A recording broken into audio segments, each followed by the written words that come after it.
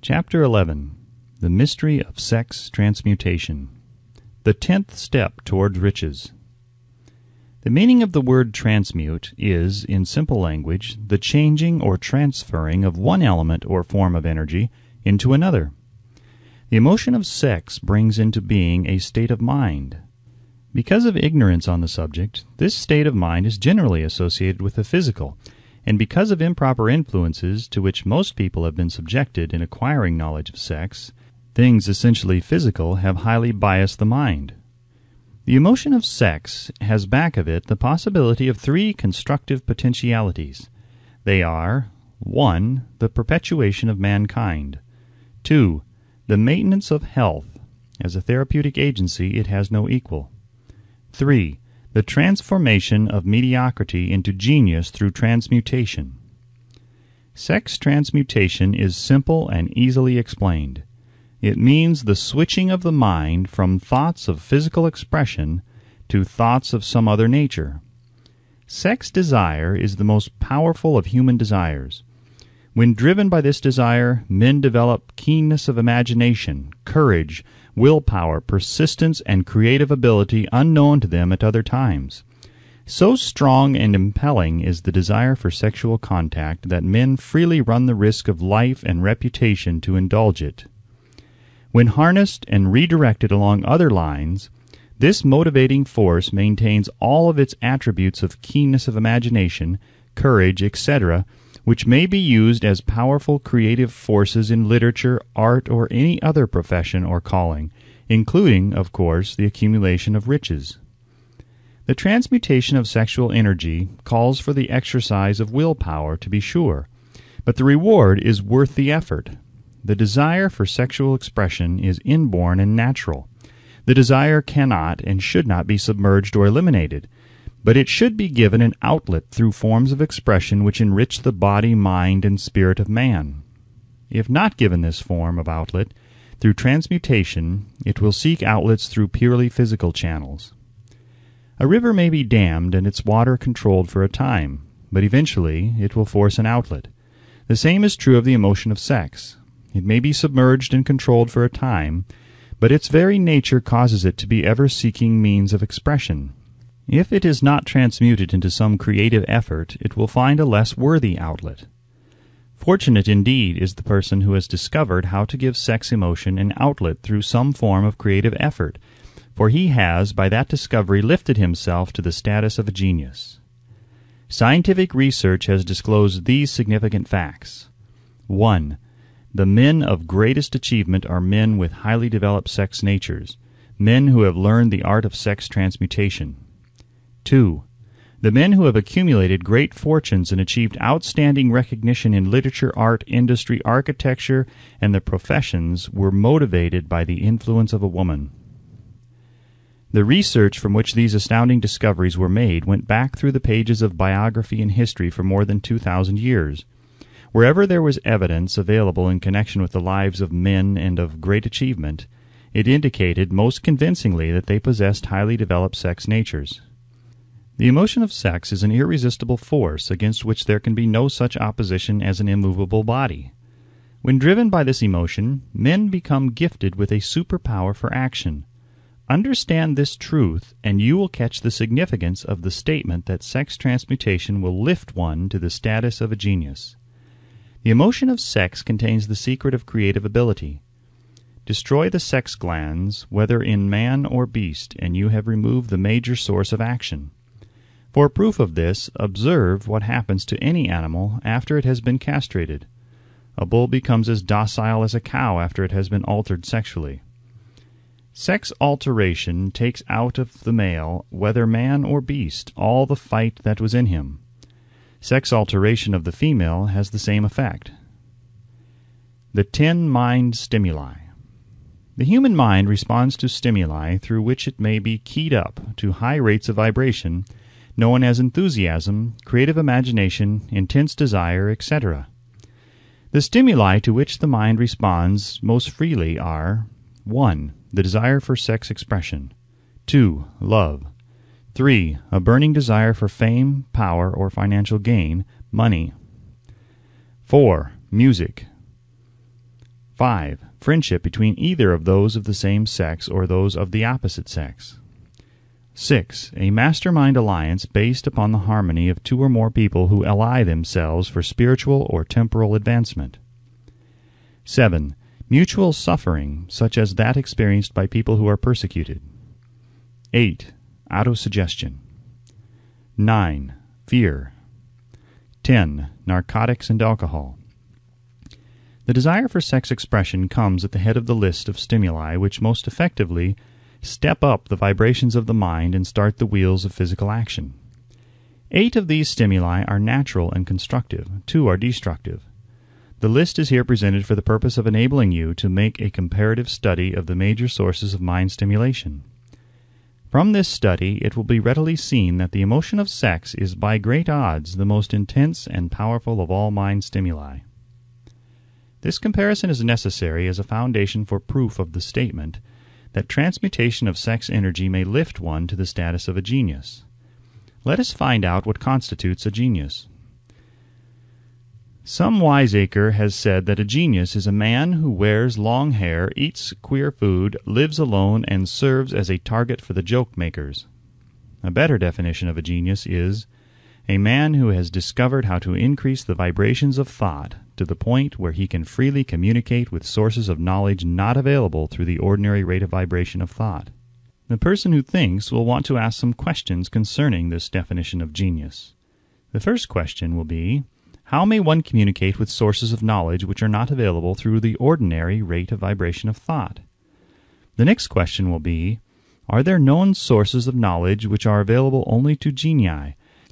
And if so, what are these sources, and exactly how may they be reached?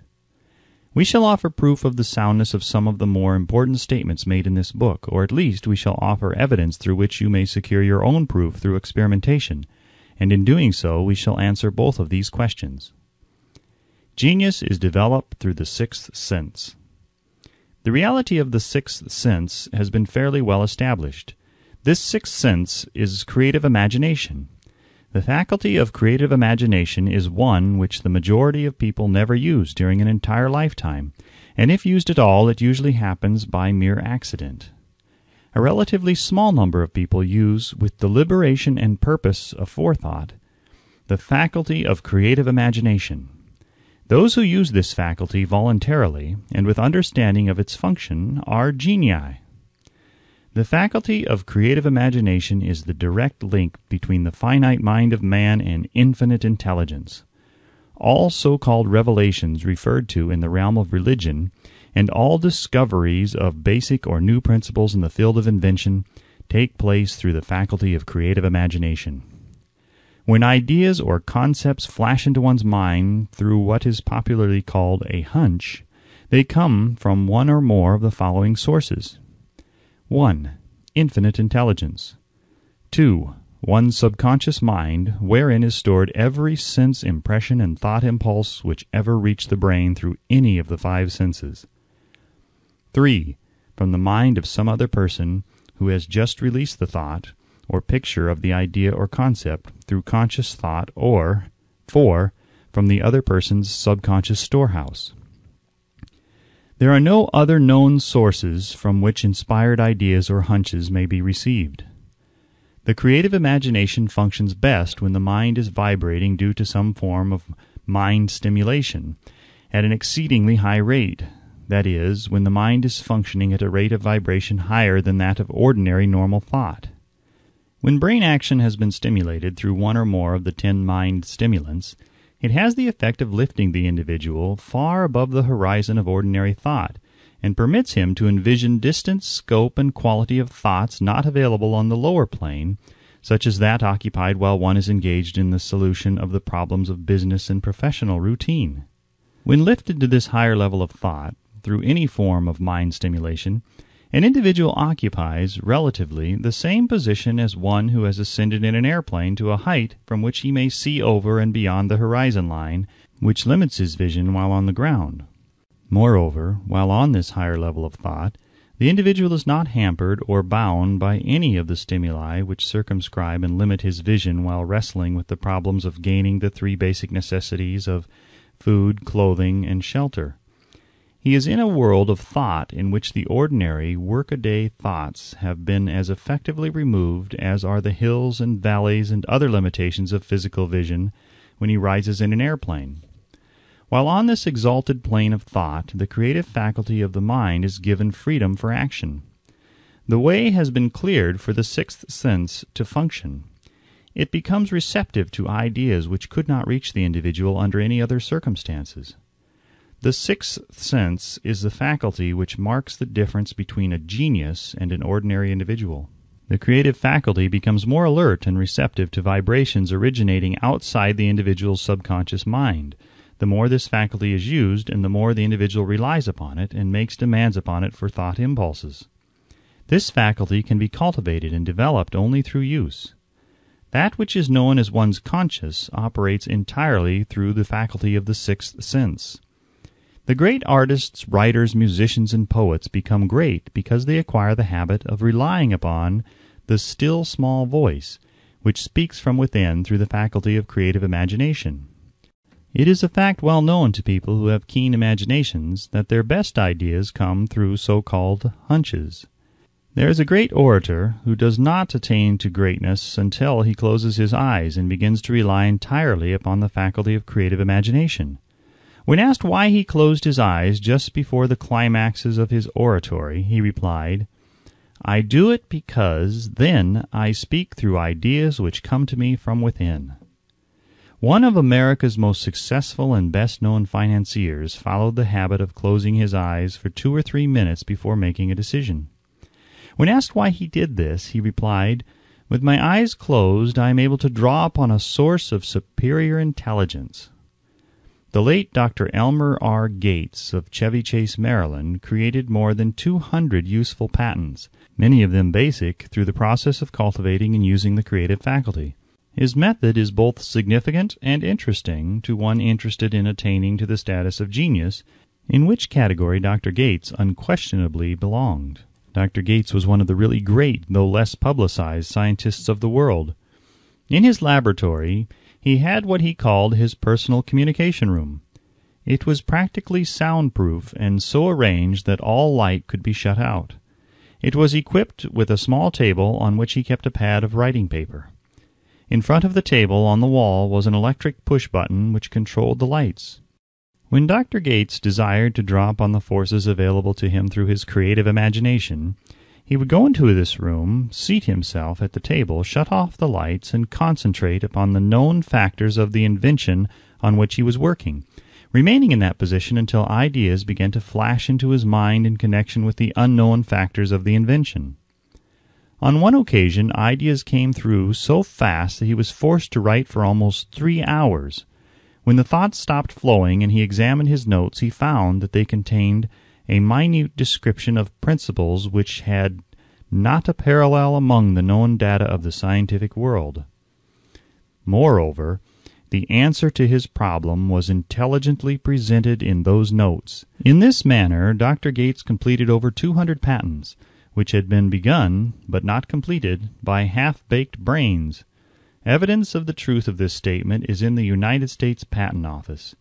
Dr. Gates earned his living by sitting for ideas for individuals and corporations. Some of the largest corporations in America paid him substantial fees by the hour for sitting for ideas. The reasoning faculty is often faulty because it is largely guided by one's accumulated experience. Not all knowledge which one accumulates through experience is accurate. Ideas received through the creative faculty are much more reliable for the reason that they come from sources more reliable than any which are available to the reasoning faculty of the mind. The major difference between the genius and the ordinary crank inventor may be found in the fact that the genius works through his faculty of creative imagination, while the crank knows nothing of this faculty. The scientific inventor, such as Mr. Edison and Dr. Gates, makes use of both the synthetic and the creative faculties of imagination. For example, the scientific inventor or genius begins an invention by organizing and combining the known ideas or principles accumulated through experience, through the synthetic faculty, the reasoning faculty. If he finds this accumulated knowledge to be insufficient for the completion of his invention, he then draws upon the sources of knowledge available to him through his creative faculty. The method by which he does this varies with the individual, but this is the sum and substance of his procedure. 1. He stimulates his mind so that it vibrates on a higher than average plane, using one or more of the 10 mind stimulants or some other stimulant of his choice. 2. He concentrates upon the known factors, the finished part, of his invention, and creates in his mind a perfect picture of unknown factors, the unfinished part of his invention. He holds this picture in his mind until it has been taken over by the subconscious mind, then relaxes by clearing his mind of all thought and waits for his answers to flash into his mind. Sometimes the results are both definite and immediate. At other times the results are negative, depending upon the state of development of the sixth sense or creative faculty. Mr. Edison tried out more than 10,000 different combinations of ideas through the synthetic faculty of his imagination before he tuned in through the creative faculty and got the answer which perfected the incandescent light. His experience was similar when he produced the talking machine. There is plenty of reliable evidence that the faculty of creative imagination exists. This evidence is available through accurate analysis of men who have become leaders in their respective callings without having had extensive educations. Lincoln was a notable example of a great leader who achieved greatness through the discovery and use of his faculty of creative imagination. He discovered and began to use this faculty as the result of the stimulation of love which he experienced after he met Anne Rutledge, a statement of the highest significance in connection with the study of the source of genius. The pages of history are filled with the records of great leaders whose achievements may be traced directly to the influence of women who aroused the creative faculties of their minds through the stimulation of sex desire. Napoleon Bonaparte was one of these. When inspired by his first wife, Josephine, he was irresistible and invincible. When his better judgment or reasoning faculty prompted him to put Josephine aside, he began to decline. His defeat and St. Helena were not far distant. If good taste would permit, we might easily mention scores of men, well known to the American people, who climbed to great heights of achievement under the stimulating influence of their wives, only to drop back to destruction after money and power went to their heads and they put aside the old wife for a new one. Napoleon was not the only man to discover that sex influence, from the right source, is more powerful than any substitute of expediency which may be created by mere reason. The human mind responds to stimulation. Among the greatest and most powerful of these stimuli is the urge of sex. When harnessed and transmuted, this driving force is capable of lifting men into that higher sphere of thought which enables them to master the sources of worry and petty annoyance which beset their pathway on the lower plane. Unfortunately, only the genii have made the discovery. Others have accepted the experience of sex urge without discovering one of its major potentialities, a fact which accounts for the great number of others as compared to the limited number of genii. For the purpose of refreshing the memory in connection with the facts available from the biographies of certain men, we here present the names of a few men of outstanding achievement, each of whom was known to have been of a highly sexed nature. The genius which was theirs undoubtedly found its source of power in transmuted sex energy. George Washington, Napoleon Bonaparte, William Shakespeare, Abraham Lincoln, Ralph Waldo Emerson, Robert Burns, Thomas Jefferson, Albert Hubbard, Albert H. Gary, Oscar Wilde, Woodrow Wilson, John H. Patterson, Andrew Jackson, Enrico Caruso. Your own knowledge of biography will enable you to add to this list. Find, if you can, a single man in all history of civilization who achieved outstanding success in any calling who was not driven by a well-developed sex nature. If you do not wish to rely upon biographies of men not now living, take inventory of those whom you know to be men of great achievement, and see if you can find one among them who is not highly sexed. Sex energy is the creative energy of all genii. There never has been and never will be a great leader, builder, or artist lacking in this driving force of sex. Surely no one will misunderstand these statements to mean that all who are highly sexed are genii. Man attains to the status of genius only when and if he stimulates his mind so that it draws upon the forces available through the creative faculty of the imagination. Chief among the stimuli with which this stepping up of the vibrations may be produced is sex energy. The mere possession of this energy is not sufficient to produce a genius. The energy must be transmuted from desire for physical contact into some other form of desire and action before it will lift one to the status of a genius. Far from becoming genii, because of great sex desires, the majority of men lower themselves through misunderstanding and misuse of this great force to the status of the lower animals. Why men seldom succeed before 40. I discovered from the analysis of over 25,000 people that men who succeed in an outstanding way seldom do so before the age of 40, and more often they do not strike their real pace until they are well beyond the age of 50. This fact was so astounding that it prompted me to go into the study of its cause most carefully, carrying the investigation over a period of more than 12 years. This study disclosed the fact that the major reason why the majority of men who succeeded do not begin to do so before the age of 40 to 50 is their tendency to dissipate their energies through overindulgence in physical expression of the emotion of sex. The majority of men never learn that the urge of sex has other possibilities, which far transcend in importance that of mere physical expression. The majority of those who make this discovery do so after having wasted many years at a period when the sex energy is at its height, prior to the age of 45 to 50. This usually is followed by noteworthy achievement. The lives of many men up to and sometimes well past the age of 40 reflect a continued dissipation of energies which could have been more profitably turned into better channels.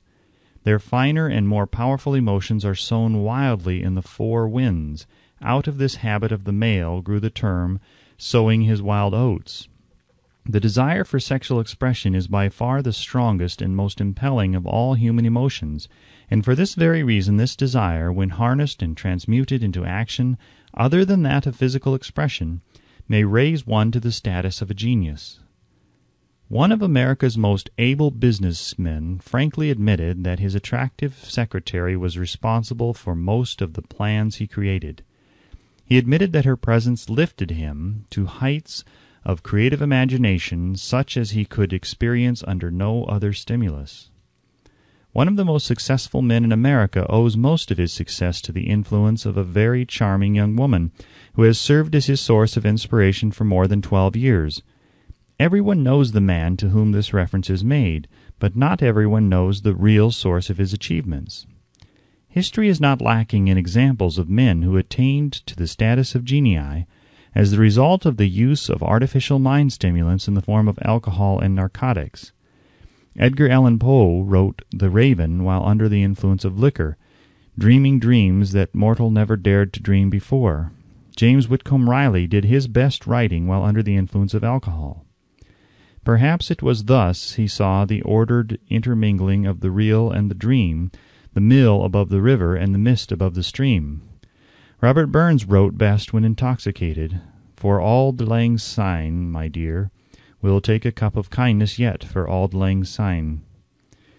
But let it be remembered that many such men have destroyed themselves in the end. Nature has prepared her own potions with which men may safely stimulate their minds, so they vibrate on a plane that enables them to tune in to fine and rare thoughts which come from no man knows where. No satisfactory substitute for nature's stimulants has ever been found. It is a fact well known to psychologists that there is a very close relationship between sex desires and spiritual urges, a fact which accounts for the peculiar behavior of people who participate in the orgies known as religious revivals, common among the primitive types. The world is ruled and the destiny of civilization is established by the human emotions. People are influenced in their actions not by reason so much as by feelings. The creative faculty of the mind is set into action entirely by emotions and not by cold reason. The most powerful of all human emotions is that of sex. There are other mind stimulants, some of which have been listed, but no one of them, nor all of them combined, can equal the driving power of sex. A mind stimulant is any influence which will either temporarily or permanently increase the vibrations of thought. The 10 major stimulants described are those most commonly resorted to. Through these sources one may commune with an infinite intelligence, or enter at will the storehouse of the subconscious mind, either one's own or that of another person, a procedure which is all there is of genius. A teacher who has trained and directed the efforts of more than 30,000 salespeople made the astounding discovery that highly sexed men are the most efficient salesmen. The explanation is that the factor of personality known as personal magnetism is nothing more or less than sex energy. Highly sexed people always have a plentiful supply of magnetism. Through cultivation and understanding, this vital force may be drawn upon and used to great advantage in the relationships between people. This energy may be communicated to others through the following media. 1. The handshake. The touch of the hand indicates instantly the presence of magnetism or the lack of it. 2. The tone of voice. Magnetism, or sex energy, is the factor with which the voice may be colored or made musical and charming. 3. Posture and carriage of the body. Highly sexed people move briskly and with grace and ease. 4. The vibrations of thought. Highly sexed people mix the emotion of sex with their thoughts, or may do so at will, and in that way may influence those around them. 5. Body adornment. People who are highly sexed are usually very careful about their personal appearance. They usually select clothing of a style becoming to their personality, physique, complexion, etc. When employing salesmen, the more capable sales manager looks for the quality of personal magnetism as the first requirement of a salesman. People who lack sex energy will never become enthusiastic, nor inspire others with enthusiasm, and enthusiasm is one of the most important requisites in salesmanship, no matter what one is selling. The public speaker, orator, preacher, lawyer, or salesman who is lacking in sex energy is a flop, as far as being able to influence others is concerned. Couple with this the fact that most people can be influenced only through an appeal to their emotions, and you will understand the importance of sex energy as a part of the salesman's native ability. Master salesmen attain the status of mastery in selling because they, either consciously or unconsciously, transmute the energy of sex into sales enthusiasm. In this statement may be found a very practical suggestion as to the actual meaning of sex transmutation. The salesman who knows how to take his mind off the subject of sex and direct it in sales effort with as much enthusiasm and determination as he would apply to its original purpose, has acquired the art of sex transmutation, whether he knows it or not. The majority of salesmen who transmute their sex energy do so without being in the least aware of what they are doing or how they are doing it. Transmutation of sex energy calls for more willpower than the average person cares to use for this purpose. Those who find it difficult to summon willpower sufficient for transmutation may gradually acquire this ability. Though this requires willpower, the reward for the practice is more than worth the effort. The entire subject of sex is one with which the majority of people appear to be unpardonably ignorant. The urge of sex has been grossly misunderstood, slandered, and burlesqued by the ignorant and the evil-minded for so long that the very word sex is seldom used in polite society. Men and women who are known to be blessed, yes, blessed with highly sexed natures, are usually looked upon as being people who will bear watching. Instead of being called blessed, they are usually called cursed. Millions of people, even in this age of enlightenment, have inferiority complexes which they developed because of this false belief that a highly sexed nature is a curse. These statements of the virtue of sex energy should not be construed as justification for the libertine. The emotion of sex is a virtue only when used intelligently and with discrimination. It may be misused, and often is, to such an extent that it debases instead of enriches both body and mind. The better use of this power is the burden of this chapter. It seemed quite significant to the author when he made the discovery that practically every great leader whom he had the privilege of analyzing was a man whose achievements were largely inspired by a woman. In many instances, the woman in the case was a modest, self-denying wife, of whom the public had heard but little or nothing. In a few instances, the source of inspiration has been traced to the other woman. Perhaps such cases may not be entirely unknown to you. Intemperance in sex habits is just as detrimental as intemperance in habits of drinking and eating. In this age in which we live, an age which began with the World War, intemperance in habits of sex is common. This orgy of indulgence may account for the shortage of great leaders. No man can avail himself of the forces of his creative imagination while dissipating them. Man is the only creature on earth which violates nature's purpose in this connection. Every other animal indulges its sex nature in moderation and with purpose which harmonizes with the laws of nature. Every other animal responds to the call of sex only in season. Man's inclination is to declare open season. Every intelligent person knows that stimulation in excess through alcoholic drink and narcotics is a form of intemperance which destroys the vital organs of the body, including the brain. Not every person knows, however, that overindulgence in sex expression may become a habit as destructive and as detrimental to creative effort as narcotics or liquor. A sex-mad man is not essentially different than a dope-mad man. Both have lost control over their faculties of reason and willpower. Sexual overindulgence may not only destroy reason and willpower, but it may also lead to either temporary or permanent insanity. Many cases of hypochondria, imaginary illness, grow out of habits developed in ignorance of the true function of sex. From these brief references to the subject, it may be readily seen that ignorance on the subject of sex transmutation forces stupendous penalties upon the ignorant on the one hand, and withholds from them equally stupendous benefits on the other. Widespread ignorance on the subject of sex is due to the fact that the subject has been surrounded with mystery and beclouded by dark silence. The conspiracy of mystery and silence has had the same effect upon the minds of young people that the psychology of prohibition had. The result has been increased curiosity and desire to acquire more knowledge on this verboten subject.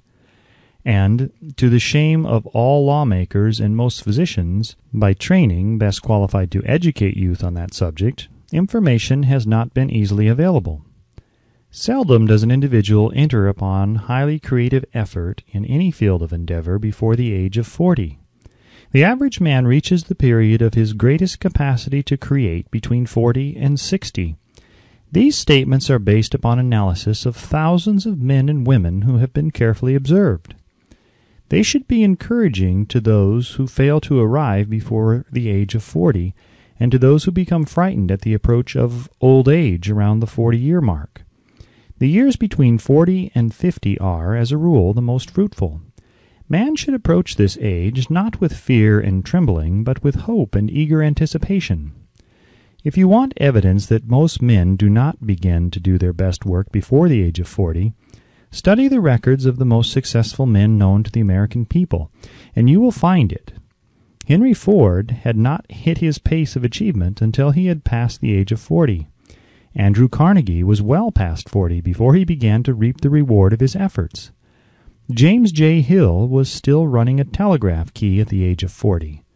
His stupendous achievements took place after that age. Biographies of American industrialists and financiers are filled with evidence that the period from 40 to 60 is the most productive age of man. Between the ages of 30 and 40, man begins to learn, if he ever learns, the art of sex transmutation. This discovery is generally accidental, and more often than otherwise, the man who makes it is totally unconscious of his discovery.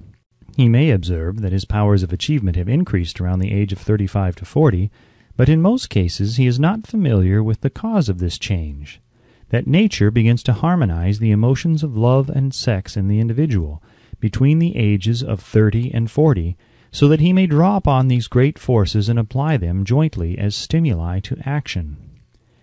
Sex alone is a mighty urge to action, but its forces are like a cyclone. They are often uncontrollable. When the emotion of love begins to mix itself with the emotion of sex, the result is calmness of purpose, poise, accuracy of judgment, and balance. What person who has attained to the age of 40 is so unfortunate as to be unable to analyze these statements and to corroborate them by his own experience? When driven by his desire to please a woman, based solely upon the emotion of sex, a man may be, and usually is, capable of great achievement, but his actions may be disorganized, distorted, and totally destructive. When driven by his desire to please a woman, based upon the motive of sex alone, a man may steal, cheat, and even commit murder. But when the emotion of love is mixed with the emotion of sex, that same man will guide his actions with more sanity, balance, and reason. Criminologists have discovered that the most hardened criminals can be reformed through the influence of a woman's love. There is no record of a criminal having been reformed solely through the sex influence. These facts are well known, but their cause is not. Reformation comes, if at all, through the heart or emotional side of man, not through his head or reasoning side. Reformation means a change of heart. It does not mean a change of head. A man may, because of reason, make certain changes in his personal conduct to avoid the consequences of undesirable effects, but genuine reformation comes only through a change of heart, through a desire to change. Love, romance, and sex are all emotions capable of driving men to heights of superachievement. Love is the emotion which serves as a safety valve and ensures balance, poise, and constructive effort. When combined, these three emotions may lift one to an altitude of a genius. There are genii, however, who know but little of the emotion of love. Most of them may be found engaged in some form of action which is destructive, or at least not based upon justice and fairness toward others. If good taste would permit, a dozen genii could be named in the field of industry and finance, who ride ruthlessly over the rights of their fellow men. They seem totally lacking in conscience. The reader can easily supply his own list of such men. The emotions are states of mind. Nature has provided man with a chemistry of the mind which operates in a manner similar to the principles of chemistry of matter. It is a well-known fact that through the aid of chemistry of matter, a chemist may create a deadly poison by mixing certain elements, none of which are in themselves harmful in the right proportions. The emotions may likewise be combined so as to create a deadly poison. The emotions of sex and jealousy, when mixed, may turn a person into an insane beast. The presence of any one or more of the destructive emotions in the human mind, through the chemistry of the mind, sets up a poison which may destroy one's sense of justice and fairness. In extreme cases, the presence of any combination of these emotions in the mind may destroy one's reason. The road to genius consists of the development, control, and use of sex, love, and romance. Briefly, the process may be stated as follows. Encourage the presence of these emotions as the dominating thoughts in one's mind, and discourage the presence of all the destructive emotions. The mind is a creature of habit. It thrives upon the dominating thoughts fed it. Through the faculty of willpower, one may discourage the presence of any emotion and encourage the presence of any other. Control of the mind through the power of will is not difficult. Control comes from persistence and habit. The secret of control lies in understanding the process of transmutation. When any negative emotion presents itself in one's mind, it can be transmuted into a positive or constructive emotion by the simple procedure of changing one's thoughts. There is no other road to genius than through voluntary self-effort. A man may attain to great heights of financial or business achievement solely by the driving force of sex energy, but history is filled with evidence that he may, and usually does, carry with him certain traits of character which rob him of the ability to either hold or enjoy his fortune. This is worthy of analysis, thought, and meditation, for it states a truth, the knowledge of which may be helpful to women as well as men. Ignorance of this has cost thousands of people their privilege of happiness, even though they possessed riches. The emotions of love and sex leave their unmistakable marks upon the features. Moreover, these signs are so visible that all who wish may read them. The man who is driven by the storm of passion, based upon sex desires alone, plainly advertises that fact to the entire world by the expression of his eyes and the lines of his face. The emotion of love, when mixed with the emotion of sex, softens, modifies, and beautifies the facial expression. No character analyst is needed to tell you this. You may observe it for yourself. The emotion of love brings out and develops the artistic and aesthetic nature of man. It leaves its impress upon one's very soul, even after the fire has been subdued by time and circumstance. Memories of love never pass. They linger, guide, and influence long after the source of stimulation has faded. There is nothing new in this. Every person who has been moved by genuine love knows that it leaves enduring traces upon the human heart. The effect of love endures because love is spiritual in nature. The man who cannot be stimulated to great heights of achievement by love is hopeless. He is dead, though he may seem to live. Even the memories of love are sufficient to lift one to a higher plane of creative effort. The major force of love may spend itself and pass away, like a fire which has burned itself out, but it leaves behind indelible marks as evidence that it has passed that way. Its departure often prepares the human heart for a still greater love. Go back into your yesteryears at times, and bathe your mind in the beautiful memories of past love. It will soften the influence of the present worries and annoyances. It will give you a source of escape from the unpleasant realities of life, and maybe, who knows, your mind will yield to you, during this temporary retreat into the world of fantasy, ideas or plans which may change the entire financial or spiritual status of your life. If you believe yourself unfortunate because you have loved and lost, perish the thought. One who has loved truly can never lose entirely. Love is whimsical and temperamental. Its nature is ephemeral and transitory. It comes when it pleases and goes away without warning.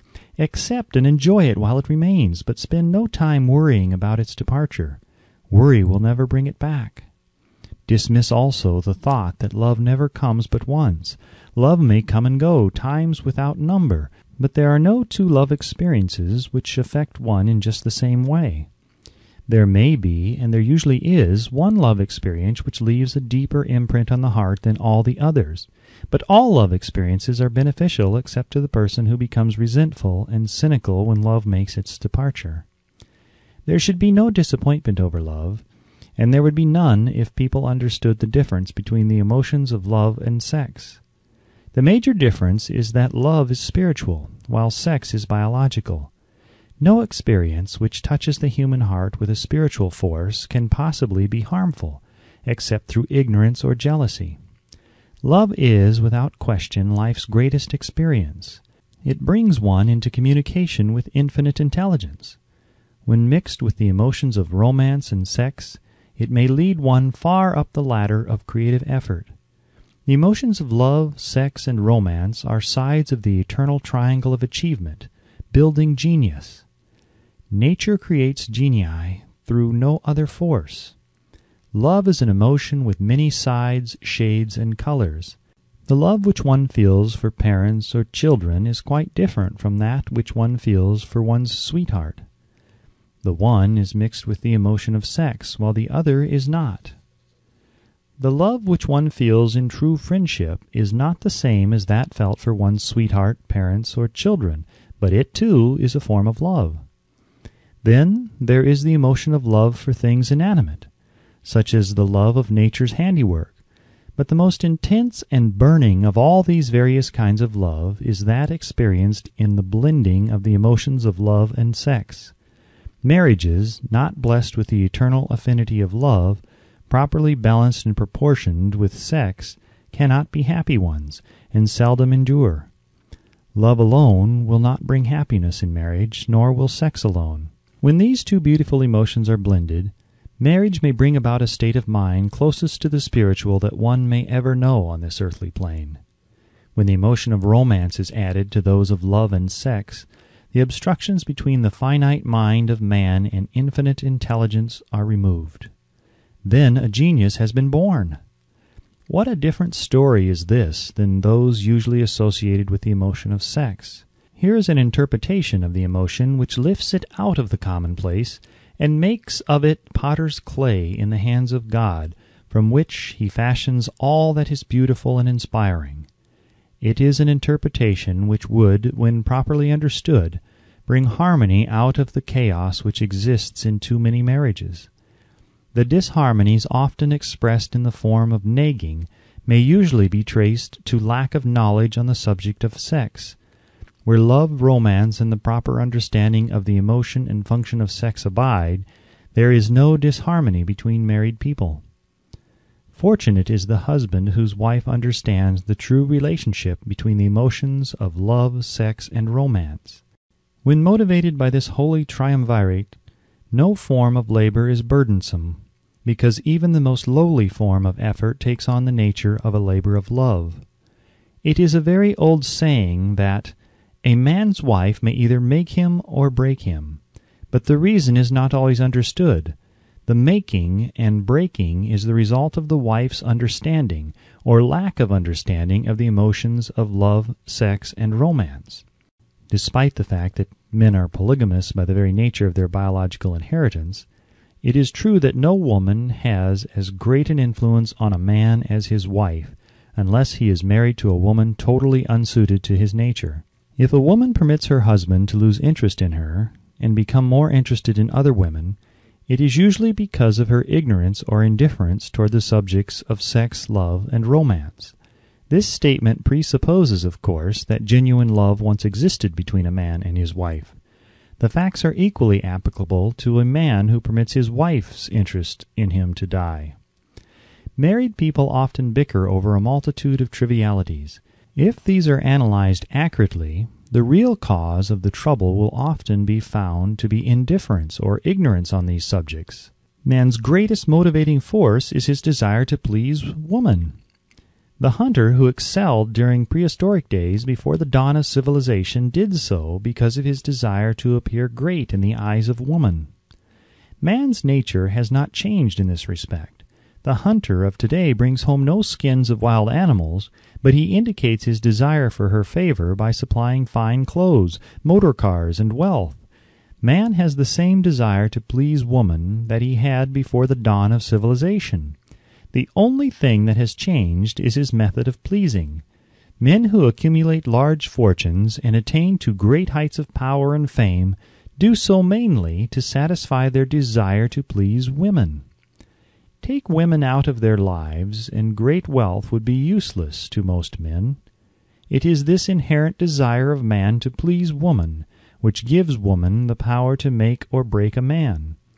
The woman who understands man's nature and tactfully caters to it need have no fear of competition from other women. Men may be giants with indomitable willpower when dealing with other men, but they are easily managed by the woman of their choice. Most men will not admit that they are easily influenced by the women they prefer, because it is in the nature of the male to want to be recognized as the stronger of the species. Moreover, the intelligent woman recognizes this manly trait and very wisely makes no issue of it.